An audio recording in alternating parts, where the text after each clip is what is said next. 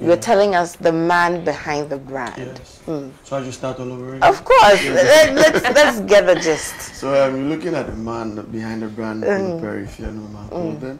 That's just one aspect of my companies, but that's the main thing that makes me who I am. Okay. So then, so let's backtrack it in the Eastern region where I was born. My dad is from Kulaperry, and my mom is in Ashanti.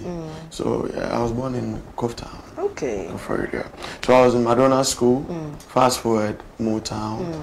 Then as an Akora, I'm 3 times in a row. Best, most fashionable. I remember that. Yeah. Then with that, I realized that most people were like checking on my fit and they wanted what I was wearing.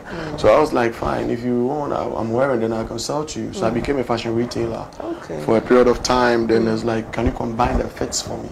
Then he said, combine the fits for me. That made me a stylist. Okay. You know, it was not like a schooled situation for me to form as a stylist, but I grew into that. Then I started styling mainstream artists. Then I was like, if now that I could style you, that means I can now design for you to have it. So then I was looking at what is holding us in our everyday life as Ghanaians, as Africans, as people, and that was fear, because a lot of people live in fear. So then I was like, okay, fine, that's the case. I need to give people purpose, a reason for them to go beyond their limits and become whatever they want to be without being held back by fear.